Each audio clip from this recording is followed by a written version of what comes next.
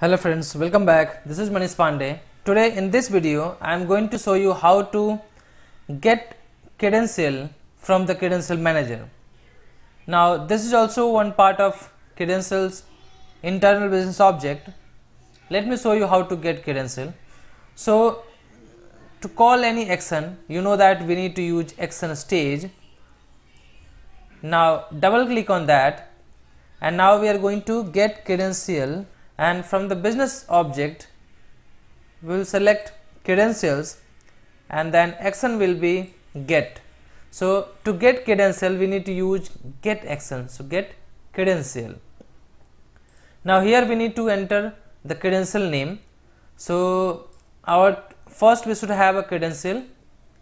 So now go to system and we already have one credential created here in the credential manager. Here I want to access this one, so I already have one environment variable to access this credential name, this one. Now how can I call this? So for that let me take one data item and then from this exposure select environment and from this name select this environment, that is credential. And now you can see our initial value and the current value is our credential name. Now click OK. So this is our credential name. Now link this, double click on that. Now here we need to pass the credential name. So now we have credential name in our this environment data item. Now in the output we will be getting two values, password and username. So create this data item. Now click OK. Now we have two data items, password and username.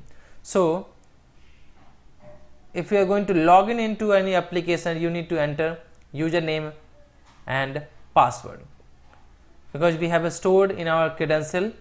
So we'll be getting these two values. This username is text data type and password is password data type.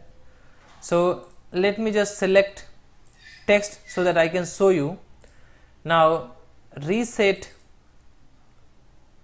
and right click on this start, set next stage, click step and then click one more time. Now you can see we are getting error. It says that this first process does not have permission to access the credential, this credential. So how can we give the access? For that we need to go back to the credential again. This is our security and then credentials. Edit this credential, go to access rights, click on processes legacy tab and select all process. Now click OK. Go back to studio, refresh that and reset, right click, set next stage and step into. Now you can see our username is BP and password is password.